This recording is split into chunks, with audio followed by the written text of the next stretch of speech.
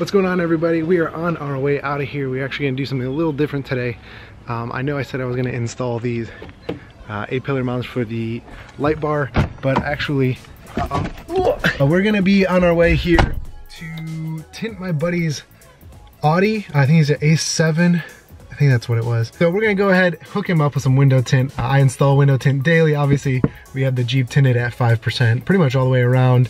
We have 50% on the windshield, 5% windshield, visor, brow, whatever you wanna call it. And I'm used to working on all different types of cars, especially high-end here recently. For some reason, we've been getting a lot of like high-end cars. That being said, Ryan's car should be fairly easy to tint. He's had frameless windows, super easy. And I just wanted to give you guys something a little bit different to watch today as opposed to like the Jeep install or anything like that.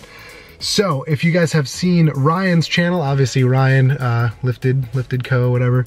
Ryan, he's my brother-in-law. I actually taught him everything he knows about window tint. I've seen his window tint. Hate to hate on the guy, but it could be a lot cleaner. He just needs some more practice on it. So we're gonna head over there right now, hook him up with some window tint, get rid of that fishbowl that he has for a car right now, just clear windows everywhere, and we're hooking him up with 25%, and hopefully that'll take down a lot of the glare for him, make the car look a lot better. I think personally, window tint's one of the easiest things you can do to make a car or truck or anything look a lot better. So let's head on over there and get her done. That's another thing. I think I have to get a new camera because every time I go to back up, now it says the camera system is unavailable. I'm not sure, it just started doing that when I put my rear tire carrier in, and obviously because my rear tire carrier is off right now, it's been giving me more problems than actually working. So yeah, we're gonna have to dive into there and figure that out, unless we just have to order a new camera and wiring harness. Yo! Oh shit, getting it already. Fine. It's a little dirty. It'll be alright. I got all cleaning solution and we're good to go. Yeah, this will be perfect. It's much more space than I have in my garage, so. Like I said, I like your windows because they're frameless. The only thing is I have to like shrink it, and I was like, damn it, I knew I was gonna forget something. I forgot my heat gun. So, it's the only thing I need.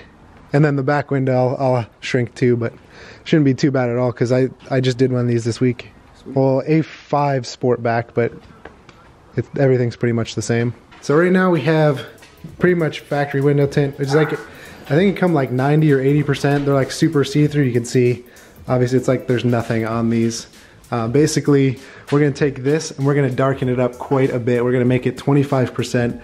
So the sides are gonna be dark, and obviously the rear is gonna darken up as well. What a lot of people don't understand is when you tint cars, especially if you're not tinting the windshield, the front windows will always be lighter because there's so much light coming in from this windshield, because this is the biggest pane of glass on your car. So this will always look lighter no matter what, because we could take a meter and we can actually match factory window tint if it's like 20% or 15. A lot of Range Rovers are like 15%, but when we put 15% on the front, it still meters at 15, but it looks a lot lighter because these windows are tinted and the back glass is tinted, which means less light is coming through this way, so this always looks darker, and a lot of light is coming through the windshield, so this is always lighter. So keep that in mind. This should turn out really well because 20% or 25% is one of the darker tints, and I love using it on cars like this because it just smokes out all this, and just, especially with dark interior, it'll darken it up a lot and look so much better. So we're gonna go ahead, get started cleaning the inside of the windows. Again, with the frameless windows, these are gonna be relatively straightforward. You just kind of put it in, slide it down, and tack it down. Super easy, and should be done here in about an hour, hour and a half maybe. Always depends on how well shrinking this back glass goes. Like I said, just been doing quite a few of these recently, so it shouldn't be too bad at all. Basically, I'm gonna start by opening all the doors, and with these frameless windows, because they drop a little bit when you open the door so the glass doesn't break, it's kind of like a little industry secret, is you could go and take like a pick tool here, and there's a latch, so when you push the latch in, the window actually goes back up to the original spot. We call this tricking the window. Make sure you do not forget to pull this door handle or the outside door handle before you shut this door, because otherwise that glass edge will catch on this metal. So again, this is just a little industry trick. That way you can see more of the window. when you're ready to just lay the tint in there. Oh! Oh, just blind you. Yeah, I was looking at it. I was like... Alright, now that it's way brighter in here. I should have let you know. You're good, dude. So I get questions about this a lot. So we laid the film up on the outside, and everybody asked this. Actually, Ryan just asked this because he's like, well, why are you laying it on the outside? Basically, everybody asked this. Tint, yes, tint goes on the inside of the glass. It does not go on the outside.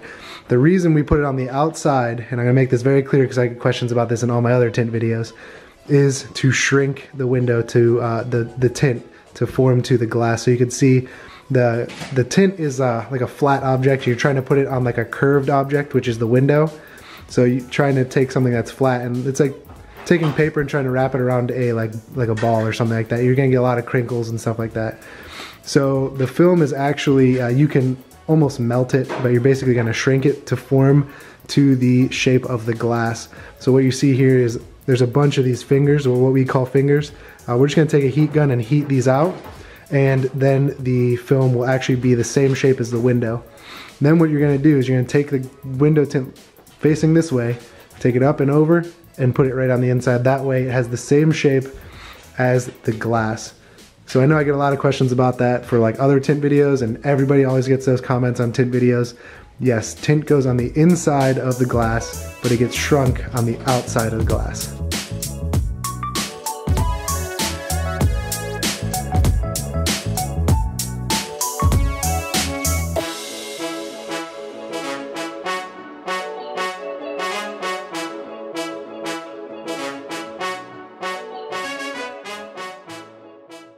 So here's what it looks like after we shrink it. There's no more of those fingers on the bottom. There's a couple on the top, but those are okay. Those will go away. That's just water wanting to run back down in there.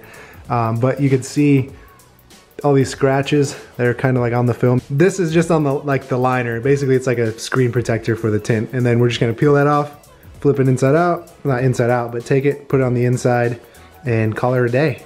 You'll have a Woohoo! Look forward to it. you'll have a dark car. So this should be looking really nice in just a little bit. Also, I didn't get any footage of it, but we did shrink the back window as well. It's the same thing. You're gonna have really big fingers on the back because obviously it's the most curved piece on the, well, besides the windshield. But so it takes a little bit longer to shrink these, but still not too bad. Didn't get much footage of us actually tinting it, but it's now done. Ryan is just about to pull it out and take a final look at it. I'll show you guys a little sneak preview here. Woo! Ooh, that's fresh. That's fresh. Finish this with like perfect time. You guys can tell it's a little bit like dusky out right now. Oh yeah. There you go. This is 25% around the whole car.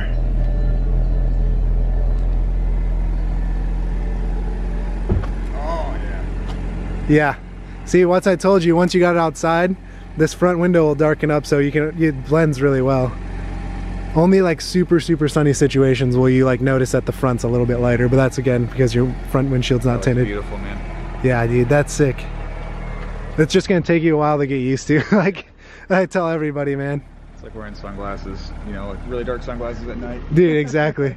And like having a dark interior helps a lot too, because if you have like tan, this would almost look like 35%. It'll look super light because all the light that's coming in there is like reflecting off all that. But then you look at like, dude, your car is just like, it's like someone just spray painted your window. Well, yeah, well, I have the windshield done at like 50%, so you can see how much darker that is. Like you can't even like see, you could just barely see my steering wheel. Oh yeah.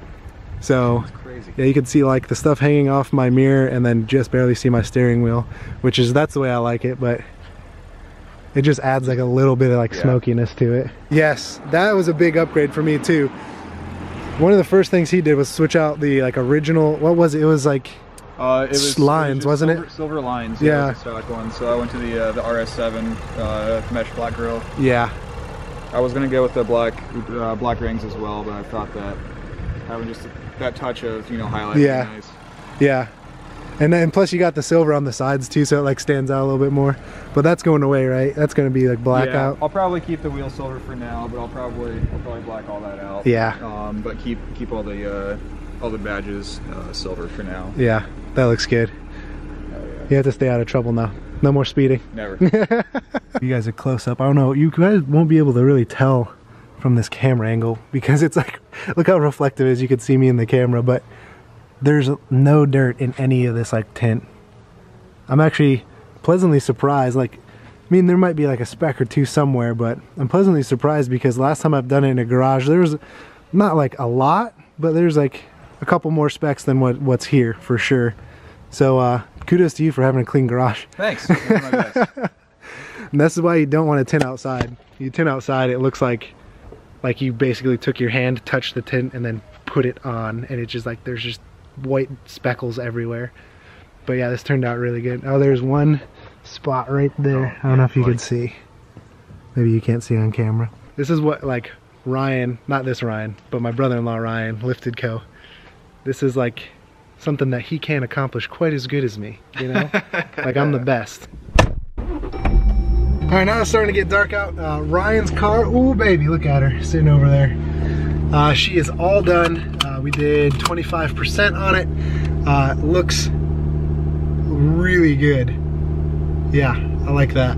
Again, tint is one of the easiest things you could do to your car to make it look amazing. Obviously, go ahead and look at Ryan's over there. Looks crispy, looks fresh.